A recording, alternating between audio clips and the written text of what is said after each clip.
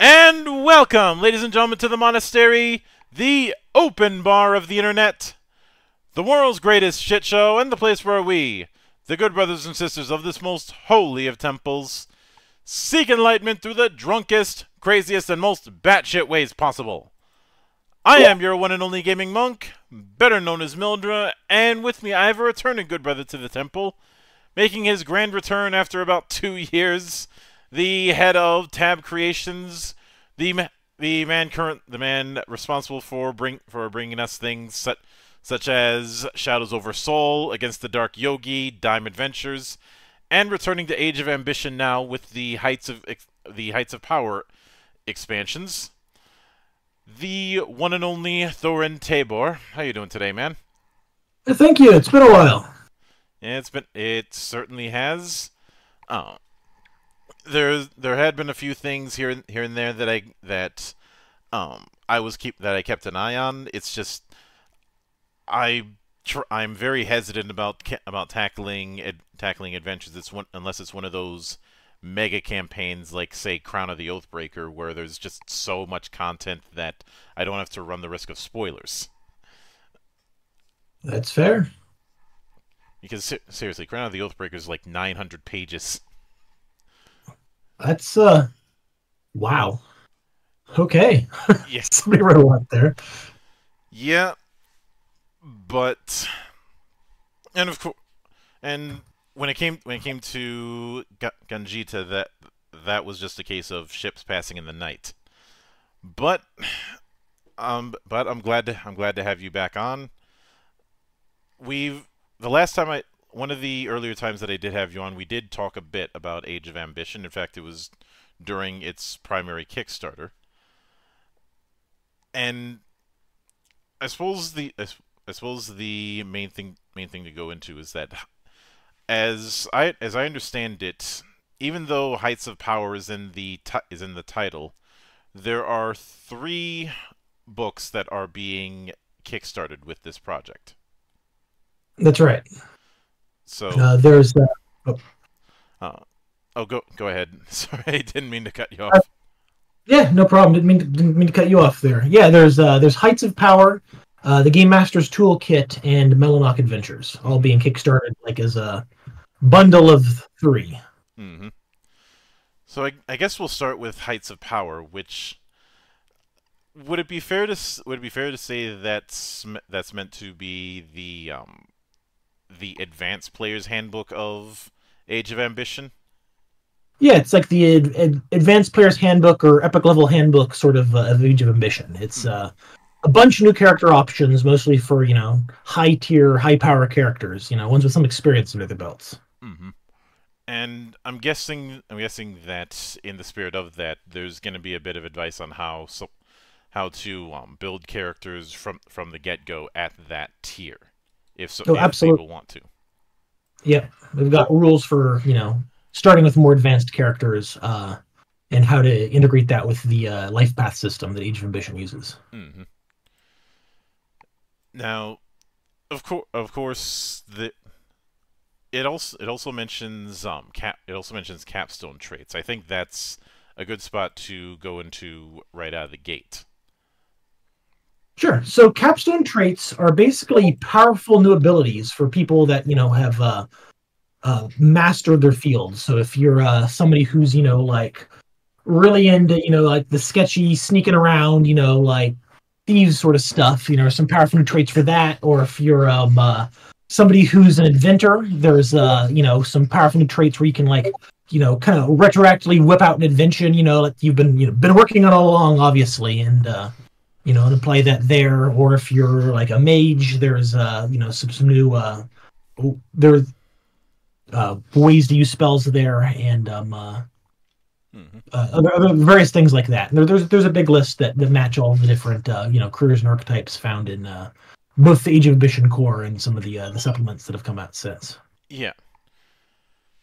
Now, the other thing I was interested in is arcane fighting styles. Since, for one, you already know how much of a fan I am of actually giving fighting styles some weight in RPGs instead of just I hit him with my sword shit. Mhm. But to um, this idea of mixing magic and martial through the fighting style system. I'm curious how that's going to work. Yeah. So basically, well, a little bit of history here. So, Age of Ambition, in the core, you've got a variety of uh, arcane lores, and so when you learn an arcane lore, you pay some experience to get the lore itself, and then you get access to the various spells that are in that lore. And similarly, at least kind of similarly, in fighting styles in the system, you pay some experience to learn the fighting style, and you get access to a number of different maneuvers that are in the fighting style. And there's some differences between how spells and fighting styles work, but they're kind of parallel in that sense. So what these are is these are fighting styles that take a magical reagent, just like you were using magic. But you do kind of fancy martial moves that involve like imbuing magic into whatever it is the maneuver that you're doing. Mm-hmm. And the idea for these a lot of the times came, I'm somebody talked about like doing this sort of light your sword on fire and I don't know, slash into people, or use your manipulation of air to like bounce off a gust of wind to do some like real wuxia sort of maneuver sort of things. And I was sitting here thinking like how would I model this in Age of Ambition? And I kind of sort of do it with like by buying the individual like arcane lores and individual fighting styles, but not really. You kind of had a hand wave a bit, and I wasn't satisfied with that. And so that's really where these arcane fighting styles came from. Yeah, I think the closest to that was the Warcaster style in the main book. Exactly, yeah. But these parallel the different arcane lores essentially, and they give you a variety of maneuvers to kind of take that magical theme and then mix it into your fighting. Yeah. So is it a case where would you be developing these as a fighting style or as an arcane lore? These are fighting styles. They work mechanically like fighting styles, but they have as a prerequisite the ability, a particular arcane lore. Mm-hmm. So you learn some. For example, you can learn some like lore of water, water and ice sort of stuff. And if you know that, then you can then take this arcane fighting style and you can, do the sort of thing where you you lay down the trail of ice and like slide over it to like avoid various free attacks or whatever, or get past the sort of barriers like that, and then attack somebody from behind, or they have a hard time parrying it or whatever. So just cool tricks, cool fighting style tricks you can do by applying some magic. Yeah, and I'm guessing I know that with each of the fighting styles there are compatible weapons, or in some cases.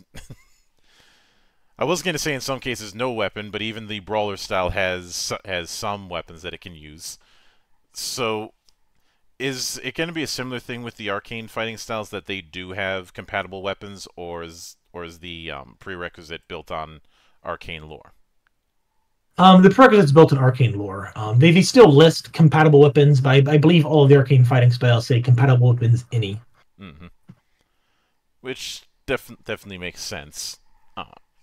I know one of the obvious ones would be a swordsman setting their sword on fire, but I would say a less obvious potential one is something not far removed from the concept of an adept in Shadowrun, using the magic to enhance the body. Yeah. We have a similar style. I think it's based off I believe the lore of enhancement that does that in the Heights of Power book. Yeah. So, and I'm guessing that's focused just on the arcane lores, not the lunar lores. We actually have arcane fighting styles based off both. Okay. Yeah. if I were to throw one of the lores at you, could you tell me a arcane style that uses that as a prerequisite? Sure. All right. Let's go with illusion. All right. So there is the illusionist style. Mm-hmm. There's four maneuvers that is part of it. There is a sort of like sort of like a blurring effect where you make it hard to pinpoint exactly where you are in order to dodge your attack. There is a illusionist trick, which is basically you're making an attack against their willpower, um, uh, uh, where you can basically like stun them or daze them in order to create an opening later. I believe there's like a sensory burst sort of attack where you just kind of like dazzle them with sharp bursts of sensory output. And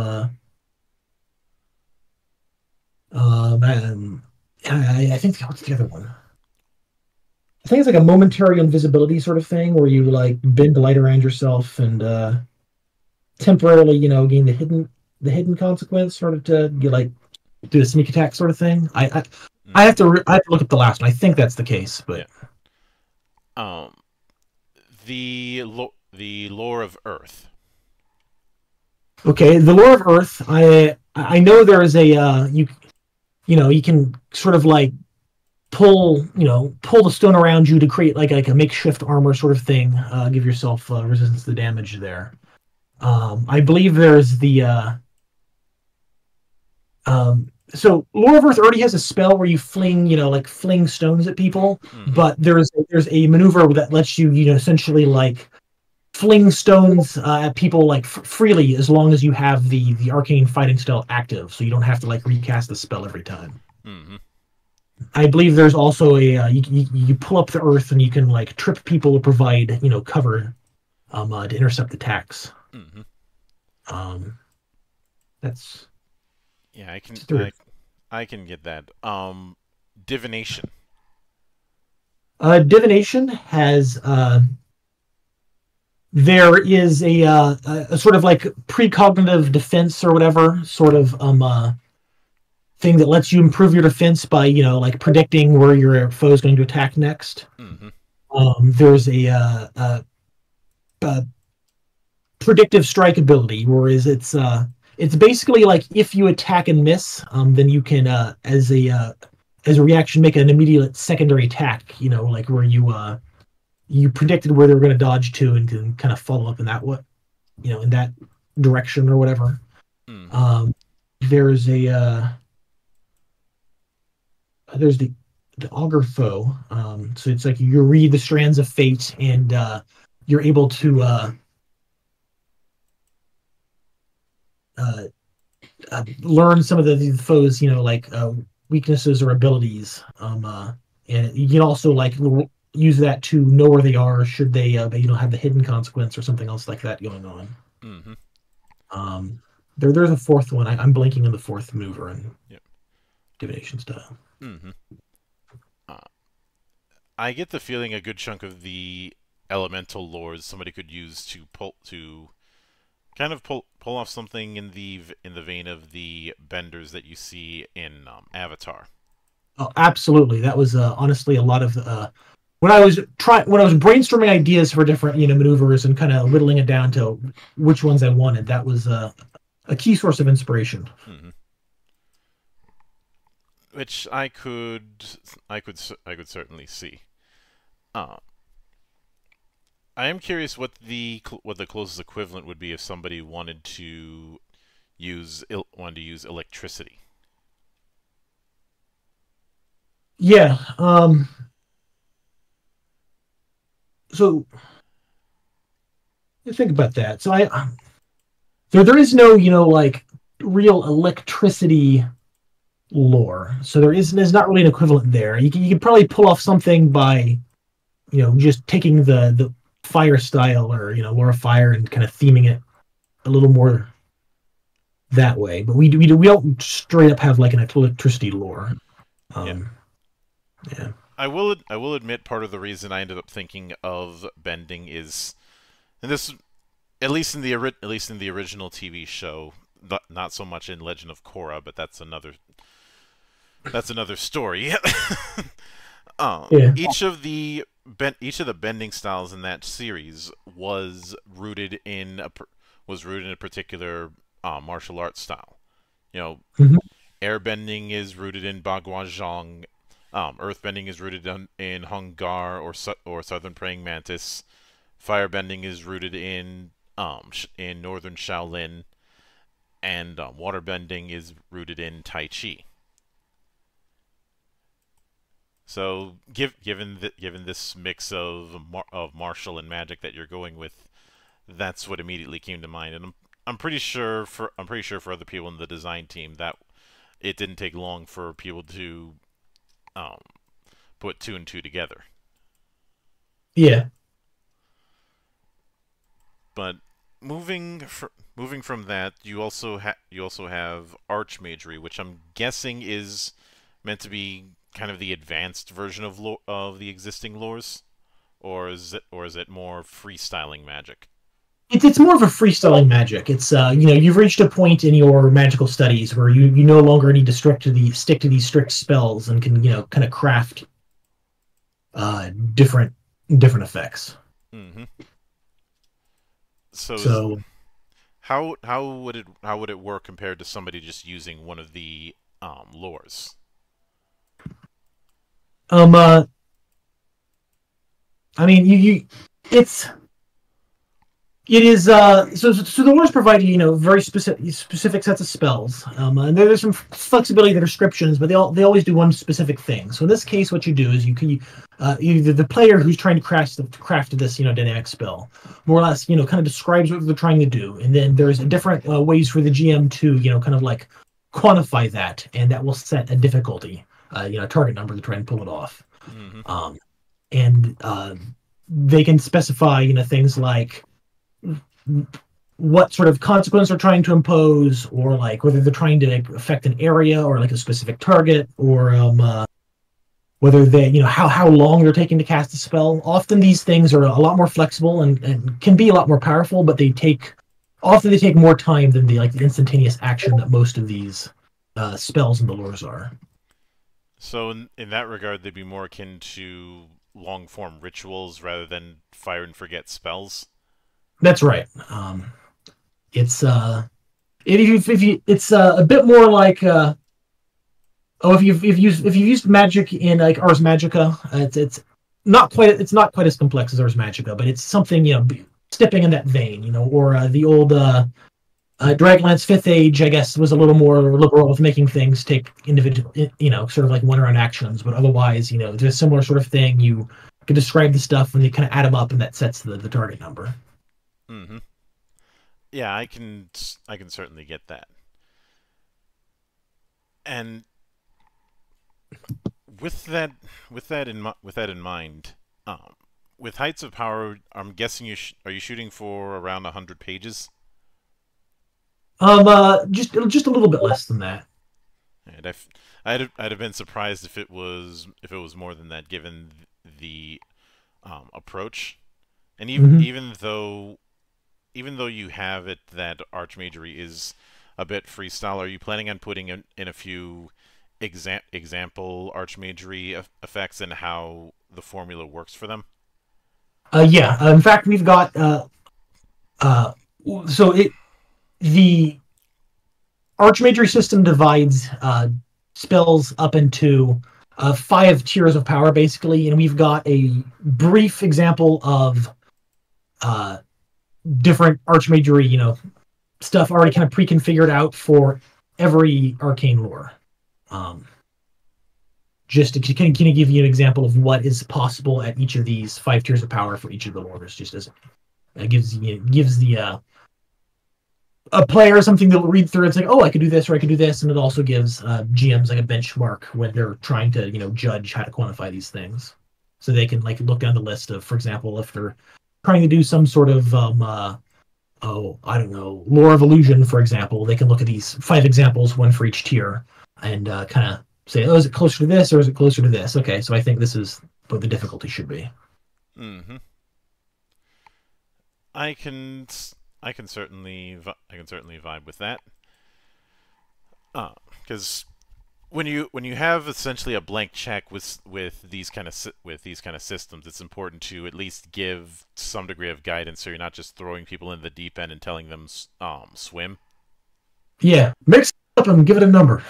Um, uh, Well, well, that I like to call that kind of thing blank check design. It's part of the reason why why I never was able to jump on the Fate bandwagon, because yeah, it doesn't. I think it's a sort of design that works with very particular groups, but there's a lot of groups that just does not work for because they're going to abuse it mercilessly. Abuse is one thing, but providing guidance is another. In fact, you can curtail Yeah. some abuse by giving guidance in terms of what you can and can't do with say, to use the Fate example, aspects. Hmm. That was always my pet peeve, the things like high concept and trouble, a lot of the Fate books didn't do a good job of giving examples as to what that entails. Some did, like Tiancha. Tiancha is actually good at that.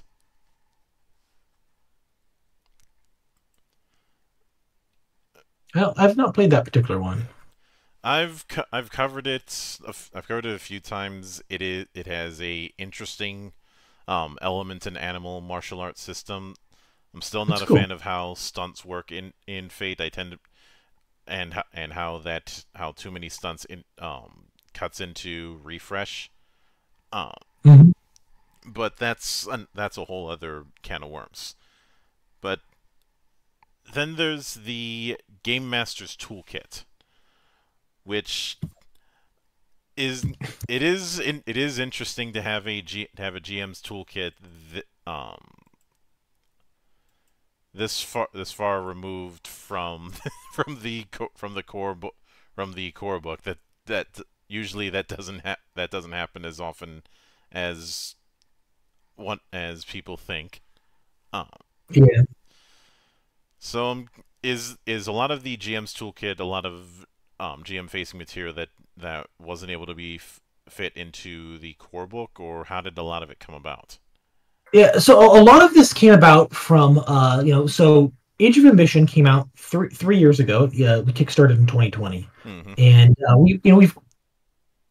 I've ran quite a number of campaigns of it since, and I've got a lot of feedback from other player groups out there, and so that rather than being this material that just didn't fit in, a lot of it is material that was developed specifically as a result of 3 years of player feedback and experience with the system. Mm-hmm. And so there's a variety of as I'm running a campaign, like I come up with some hazard, and I realize there's not like a good equivalent in the core book. Like, oh, this is something that it would be good to have like this statted up or this ready to go. So there's a variety of new hazards that GMs can drop into their games. There's also just quite a good number of alternative rules. There are like different ways of doing things that can help emphasize different uh, themes, or which just make streamline things a bit. And just based on just years of playing the game and feedback. And so that's where a lot of this material came through. There's also a carefully chosen selection of sort of like deep lore for the setting in the back that Mm-hmm. players tease or build games around. Oh yeah, I can definitely get behind that. Now, of when it comes to rules for generating encounters, obviously there's gonna be the do's and don'ts on that front. But I'm curious if you have some sort of toolkit for generating options quickly or on the fly. Yes, we do. There's a sort of like quick encounter generation system, which is great if you've got some sort of a writer's block or you need to whip something up very quickly. Just And add what it's ninjas. yeah, just two ninjas jump in, or two men with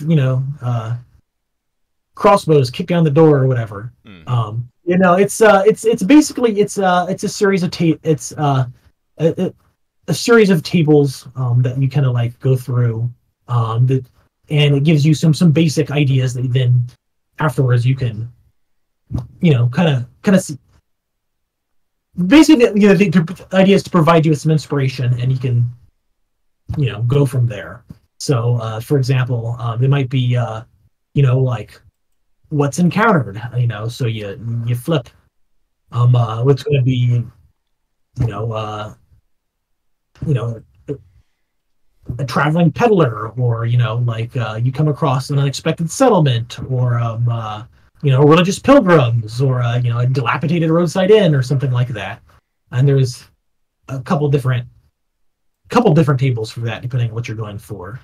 What's an interesting tactical feature nearby. What's the initial attitude of the people there? What's the motive? Are they vengeful? Do they have like some sort of secret they're trying to cover up? Are they malevolent in some way? That sort of thing. Then after it's after half a dozen-ish sort of tables, you look through and you put it all together, and hopefully you'll have something to go on, or if not, you can reflip in a couple tables till you get something that inspires you. Mm-hmm. And I'd like to say I came up with the whole just add ninjas thing, but that's Robin Laws's idea. That sounds very feng shui. Yeah, it was something he put in. You got a roadblock in the story, just add ninjas. Which is stupid, but as one of the rules of combat dictates, if it's stupid but it works, it's not stupid. Yeah, really. That reminds me of some of the old, like pulp stories. I forget who said it. Like, like if the action's slowing down, two men with guns, like bust down the door and start shooting, and then you can figure out why afterward, if it's resolved. Mm-hmm. I know that I've used the case of the surprise explosion. Taking the whole thing of the bomb under the table that Hitchcock talked about. Yeah. Sometimes it's literal. I remember when I first saw Speed for the first time, I thought, you know what, that's a really good way to make mundane sets of rules tense by saying, okay, everybody has a bomb strapped to their chest, and whoever rolls a natural one first explodes. Good. Oh man, I want to do that in a paranoia game or something, man. That's sort of that sort of messed up humor. Oh. Now, it is mentioned on the Kickstarter about alternative rules, and I'm guessing these are not necessarily something that would be all that intensive, just little shifts to the left or the right. Yeah, for the most part, they're just shifts to the one left. Mm-hmm. To make things run a little smoother, little tweaks to how to resolve things. Yeah. And then there's also I say, some of them are like, some of them are definitely like tweaks to the rules, like they're hard rules. Some are a bit more like GMing guidelines. Like, here's how you can run this to make this, go more smoothly. Here's how you can make your party's starting bonds matter in a campaign. Like, or if you've got like a planned sort of like scenario, and you're making characters for it, here are some suggestions for, just provide a list of bonds they can pick from, like a menu to start with. And just the way they're picking characters that are, you've got plans for and that are relevant, stuff like that. Mm-hmm. And I think there's also a number you can, like, if you want to make combat more gritty, here's a couple tweaks you can apply. If you want to make it less gritty and more, like cinematic and epic, here's a couple tweaks you can apply. Yeah. Yeah. I'm always in favor of going more swashbuckly. So if somebody wanted to make things more cinematic when it comes to the alternate rules, what would that necessarily change? So to make things more cinematic, just trying to remember some of the things here. So one of the things you do to make it more cinematic and just make tracking things easier is just make grave wounds drop enemies. So rather than dealing a grave wound to an enemy and then trying to track what effects it has, just like, they might not be dead, but they're out of the battle because they're nursing their whatever the grave wound is. I guess broken leg if you want to be more gritty, or I don't know, lost dignity and like concussion if you want to be less. There's like a non-lethal methods option in there where there is a sort of like cinematic, I don't know, cliche trope, whatever you want to call it, where you bonk them over the back of the head and they go unconscious. You press the magic like off button. Mm-hmm. There's an alternative rule where you can do that as a sort of like yes, knock them out and then move on sort of thing if you don't want to actually damage people when they go down for whatever character reason or plot reason or whatever. If you want to make things less gritty for the player characters, rather than like grave wounds doing some sort of like bad lingering injury, you could instead have them render the character unconscious for a few hours. There's a way to determine that, which is a way to take them out of the fight, but not like give them a lingering injury they're going to have to deal with for a extended period of time. I'm blanking on some of the other ones, but I think there's like a stunt option too. So there's a number of like different maneuvers you can take in the combat system of the core. But if you want to have a more like freeform stunt thing, there's like a simple rule you can drop in. It's basically like they describe it, they make the attack with a bane, and if they hit, it does some extra special thing that the GM kind of like wheels in the fly. Mm-hmm. Yeah, I can get behind that. And I am now when it comes to the secrets of Tristral, I'm guessing a good chunk of that is going to be story seeds or little paragraph descriptions of certain NPCs who are the movers and shakers of various areas. Yeah, a lot. That's a large amount of that is basically different little story seeds or plot hooks that you can pick up and begin. Mm-hmm. Interesting thing, and then maybe you can spend a whole session out of that, or at least a little plot line or something. Yeah. Yeah.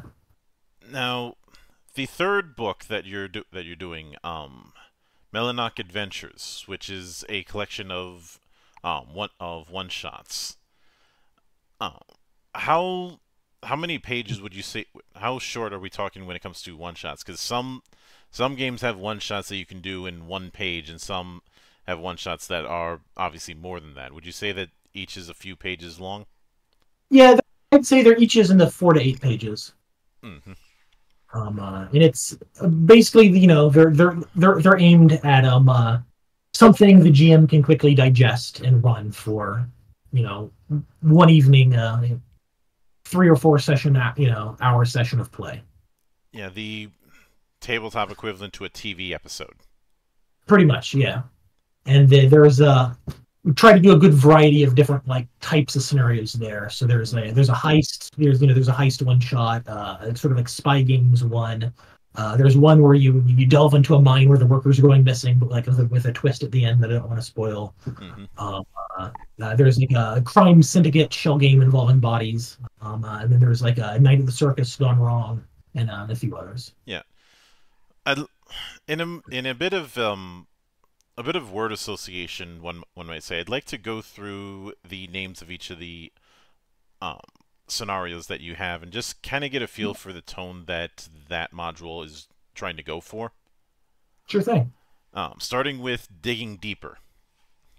All right. So Digging Deeper is you go in thinking this is going to be, hey, we're going to go in this mine, we're going to clear out the monster. It's going to be like a straightforward dungeon crawl, and then the deeper you go, metaphorically, it's not what it seems on the surface. Mm-hmm. Yeah. So the Clockwork Plot. Yeah, so this is really, this is one of the big, themes in the setting is, like there, this is a fantasy world, but it's advancing beyond the sort of like medieval fantasy into, sort of like oh, early modern tech and stuff. And so this is mixing, technology and magic here. And this is a plot that's that the heroes need to foil to do some criminal stuff. Yeah. The Dreaming Day Heist. Yeah, so this is a heist scenario. Dreaming Day is a religious holiday with one of the major religions there in the game world, Mm-hmm. and they're going to steal this holy relic, and you can thwart this heist. Mm-hmm. A Night at the Circus. All right, so this is one of the like lighter spirited ones, but this is the party's the party's basically there to attend the circus, or at least they're passing through a settlement with the circus, and chaos breaks out, and they've got to help. They've got to save people and figure out what's going on. Mm-hmm. Which I always like that setup of people just having people being good people with really, really, really, really, really bad luck, or simultaneously really good luck. Case in point, Caiaphas Cain. Yeah.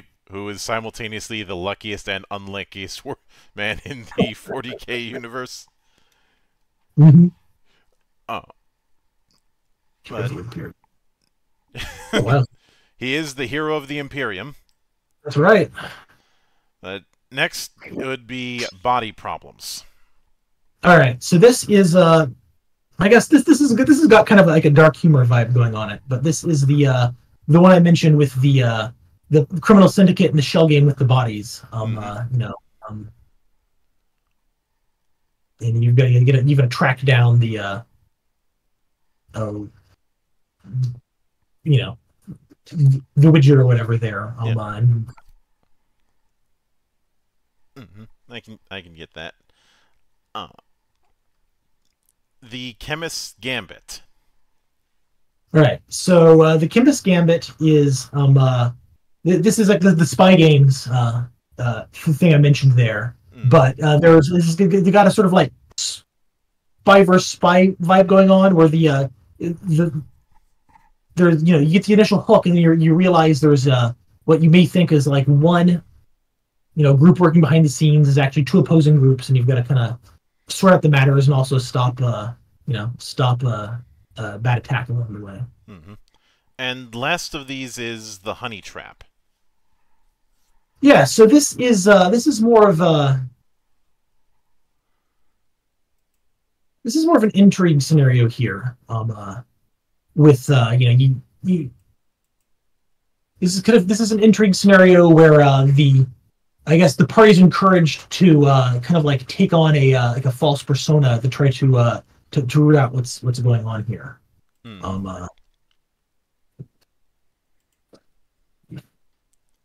Yeah, I can get behind that. And I'm guessing with each module is there going to be hints on how one could utilize the module from different origin points, like different party backgrounds and whatnot. Yeah. So at the beginning of each of these, there's a brief description of how you can get the player characters involved and what the suggested I guess expertise is going in, or if you lack it, how you can try to make up for that. Mm-hmm. Yeah, I can get behind that. And is it going to be the case where at the end of each module, a few suggestions on how to carry it forward? Most of them have a few suggestions. A couple of them wrap up a little neatly. And then there's at the very beginning of the book, there's like a brief description, and then sort of like a quick suggestion of how you might try to link them if you wanted to. And it's admittedly a very kind of like it's not a very in depth. These weren't written as like a linked campaign in mind. But if you wanted to do something more than just like an episode of the week, here's how you might try to do so. Mm-hmm. Which definitely makes sense. And now in total, how large do you see Melanoc Adventures being? Um, uh, it's a bit to the shorter side. Give me a second. Mm-hmm. Uh, I'd say it's in the vein of about 48 pages. All right, that makes sense. Now, with that in mind, when it comes, this is something that's been building on 3 years worth of experiences with Age of Ambition. In those 3 years, what would you say have been some of the big learning experiences or things that you may not have planned on but ended up working out? Those kind of things. Um, can you give me an example? I'm not sure I It's followed. So, it's more about the things that you learn through feedback or things that players pointed out that you may not have planned on but ended up working out. I know that's not exactly an example, but there's a lot of moving parts to this kind of question. It's basically the big takeaways from the last 3 years. yeah, okay. So, I've heard back, from a variety of people. Like fighting styles have actually been very popular. In terms of so like basically with these fighting styles, is most of these give a series of maneuvers, and usually one of those maneuvers generates the bolstered consequence, and then the rest consume it in order for some special benefit, right? And that's actually been very popular because it breaks up just doing the I hit it with my sword, the same thing every round. You do the set maneuver, and then you've got a variety of follow throughs. Some of which may be more widely applicable or situational, but you've got options there. You're doing different things round around, or if you know multiple fighting styles, you can kind of mix and match that. But that's been very popular. Um, uh, the the magic system's been very. Some people really love it. I've heard a couple people. I've heard a few complaints about the narrowness of some of the spells or stuff. That's been actually one of the things like we're addressing in this Heights of Power with the Archmagery and the Arcane Fighting Styles, adding more breadth to the magical options there. Mm-hmm. Um,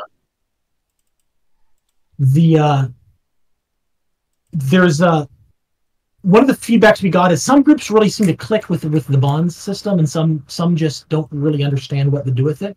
And that's one of the things where we actually address in Game Master's Toolkit with one of these streamlining options and rules for trying to make bonds matter there. With some of the GMing suggestions and stuff like that. Um, uh, yeah, it's a lot. Some of the setting elements have really vibed with people. Uh, in particular, the the Blowlocks, the invaders from the neighboring moon Mm-hmm. seem really popular. And that's something we don't exactly expand upon here, but which we're looking to in the future. Yeah, I should have asked that in hindsight if there are some new monster entries in the GM's kit. Um, there aren't any new monster entries there, in part because we actually did an expanded Bestiary supplement 2021. It's maybe it may have been a couple years ago at this point, but since it has its own supplement, we focused on those things. That definitely makes sense. Now, I think this is, unless I'm mistaken, this is the first time that you've done this whole thing of kickstarting 3 books at once. Yes, it is. That is something of an experiment for us. And so, looking at the current state of things, it seems to be an experiment that's going well. And Yeah, congratulations on getting getting close to twice what your initial goal was at the time of this recording. thank you. Uh, and with that in mind, what would you be shooting for as far as a release window? Not a date per se, but a general ballpark. For so for the PDFs, Mm-hmm. these are basically ready to go, and so we're planning to send them out very shortly after the Kickstarter closes. Mm-hmm. For the print copies, well, we, they're well, Kickstarter always takes in the ballpark of 2 to 3 weeks to send the funds, and it would be after that. But then we've also got the holidays coming up, so our aim is to send them out as soon as possible. Mm-hmm. But the to be fair, the Christmas season always kind of throws shipping everything for a loop. So ballpark, we're aiming to get them sent out by the time everything starts closing down for Christmas week. But if things slip a couple weeks because of Christmas and New Year's, then it's conceivable because the world is chaos at that time point of every year. Uh, well, welcome to printing and shipping, where everything's made up and the points don't matter. Pretty much. It's like I keep telling people, embrace the chaos, because it's going to embrace you back. But I will certainly be looking forward to seeing how it develops and seeing what sort of crazy combinations people come up with the setup. And best of luck going through the hell of printing. I know how much of a pain that is. Hell, we just replaced our printer at where I work, and gave the old printer the only fitting send off. And if you've seen Office Space, you know the send off. Nice. The only difference is somebody brought a wood bat. I ended up using the thing and breaking the bat. Wow. Well, sounds like a heavy duty printer then. Heavy duty printer or a very weak bat. I just kept hitting the thing until the bat broke. Lord only knows what would have happened if I had used an aluminum bat. Yeah. But that's a whole other thing. It's just I have seen firsthand way too many times the absolute hell when it comes to getting things printed and getting things on the boat, which results in things getting pushed back quite a bit. That happens sometimes. Things have gotten a little bit better since I don't know, since COVID shut the ports down, but they're not back running like they were yet. At least we're not dealing with somebody who doesn't know how to doesn't know how to steer a boat, and thus has it stuck in a canal for weeks on end. I'm not letting that go. Dear Lord, that was stupid. That was dumb. And then it almost happened again. Yeah, because Murphy's Law. What can go wrong will go wrong. Yeah. It's also the reason I always tell people you can't make something idiot-proof, because the universe will just make a bigger idiot. But That is. with that said, I do want to sincerely thank you for taking the time out of your schedule to come all the way to the temple once again and enjoy the madness that happens here. Thank you. It's been good being back. Mm-hmm. And anytime you see fit to return, the door is always open. As I often say around here, drinking is not mandatory, but it is encouraged. And, of course, a sincere thanks goes out to everyone who took the time out of their schedule to come onto the show and enjoy the madness. And there will be plenty more where that came from, as there always is here, on the open bar of the internet. But until then, On behalf of the good brothers present and not present, my name is Mildra. I am your gaming monk. Stay fucking frosty, everybody.